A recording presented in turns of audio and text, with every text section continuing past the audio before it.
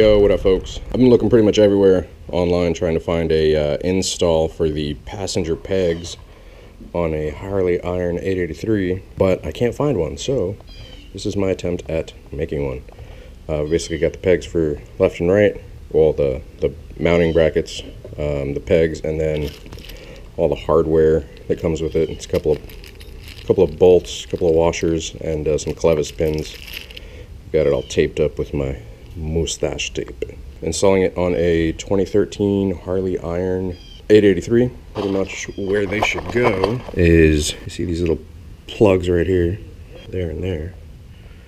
Now the thing that sucks about that is this one's easy to get to, but this one, not so much. I've got the Vance & Hines big radius exhaust, and what we have to do is we're gonna have to loosen the exhaust at the flange.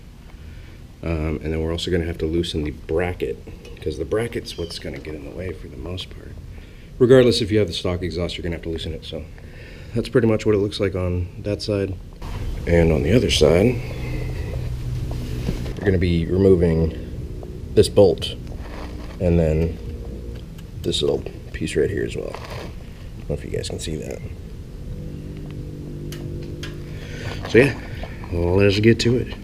Basically, the instructions say, see the service parts illustration, remove and discard the black plastic hole plugs in the frame, which looks like,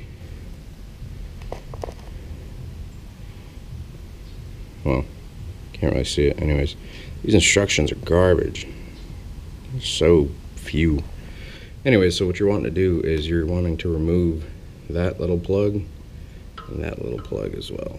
And so, like people have said, you can just use a pick, pretty much just using a little sharp knife to wedge in there,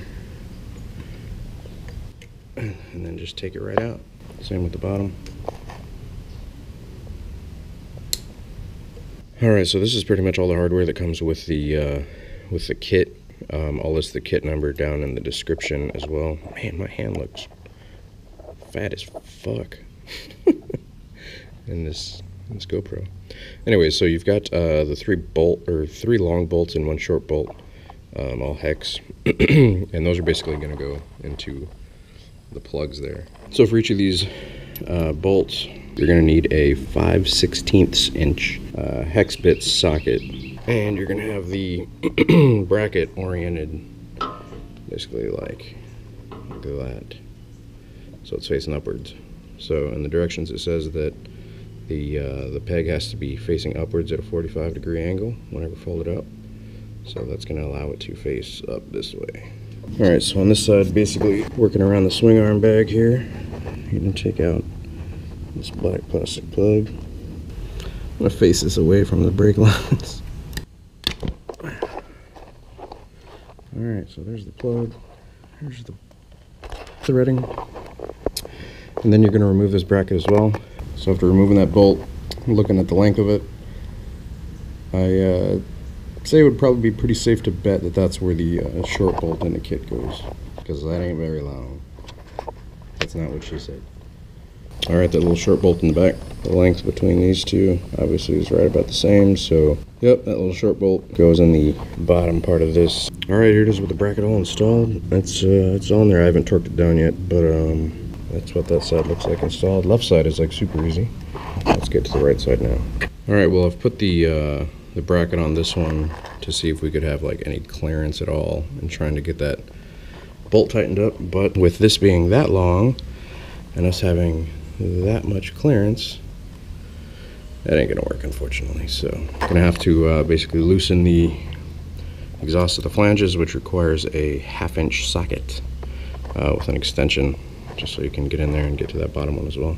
Probably gonna wanna loosen them from the bracket as well, but the thing is I gotta fucking loosen the bracket, which requires moving the cover. This is gonna be a pain in the ass. Alright, so I went ahead and decided to take the part of the exhaust off. I loosened it up at the flange. Started to pull it out and then remembered the oxygen sensor, which I've already got it unclipped here. But if you guys are going to take that top part of the exhaust off, what you might have to do, be sure to unplug your oxygen sensor. Make sure that's all undone. I've got it disconnected from the bracket as well. And then you should be able to just remove it. So removing that will allow you guys access to the sprocket cover right here, which I need to remove in order to get to loosening up this bracket. So yeah, you're gonna unscrew here, here, and here. That's gonna be a pain. Damn it. All right, got the sprocket cover off after finagling with it for a bit, and it's got 3 more.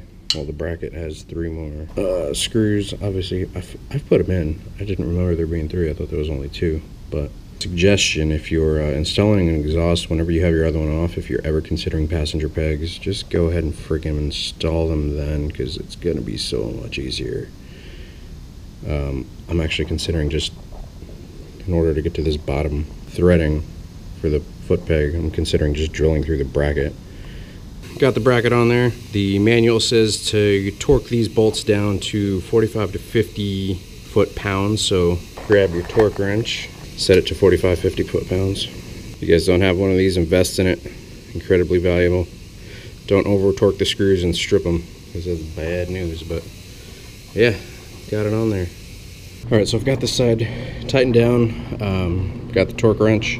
If you guys don't know how to use a torque wrench, here's a quick how-to. We're basically gonna loosen this up, and then you're going to be able to adjust the handle. You've got markings on here like, 2, 4, 6, 8. You're going to find your torque foot-pounds and basically set it to that. You can twist this left and right, and so you want it kind of like, you want that 0 to match up with what you need. Put that in and twist until you hear it click. Right there. Do it one more time. Alright, so that's at 30. One more time on the bottom. Alright, so it's at 30. And then we're going to adjust it to be at 45 to 50. So you want to work your way up. Alright, so basically what the instructions say is that you have to take the foot peg, and the rounded part here, it has to be facing inwards towards the bike when it's folded up. So when it's like that, the rounded part needs to be facing that way, so like that. So the way you're going to put the peg onto the bracket or the mount is in this order. Basically, you're going to have this and this go together. The flat side goes towards the flat part, obviously, of that, right? So you're going to have that there, like that. Make sure that those line up, flat, flat. And you're going to push it into there. It's going to be really snug. Push it in, make sure everything lines up. I'm probably going to have to get like a screwdriver and line all that up. And then clevis pin is going to go through here. And then once you get all that lined up, retaining piece is going to go over that little notch in the clevis pin. Alright, so once you line that up, I just used a screwdriver, push it through, rotate it around, make sure it lined up. You're going to put the clevis pin through. You've got the bracket, you've got the actual peg, you've got the spring washer in there, and then on the underside you're going to put this little retainer on there somehow. How, I do not know. I'll figure it out. Alright, so I learned a little something. Got the clevis pin in, got the foot peg in, got the spring washer in, but little retaining washer thing that goes there, I did not. And it has, basically looks like that. And those 2 little holes, you need a, what they call like snap pliers. I think that's what they call them. I'll post a link up. But basically I got that one on, but it doesn't have those on there. And trying to squeeze one of those apart with some pliers, I lost one. So now I gotta go to Harley and see if I can buy that little damn piece. This is what it looks like on the right side of the bike. Folds down, folds up. Alright, so this is basically the tool you need. They're called snappering pliers. They look like that. You squeeze them, they come in, you let them go, they push out, and they will fit perfectly into the little holes on there. I lost that first one, so I went and bought some more from Harley. So, yeah, that's what you need. I think it was like 12 bucks at AutoZone. Pretty cheap, and it comes with like 4 different fittings. I think you can change out the end pieces here.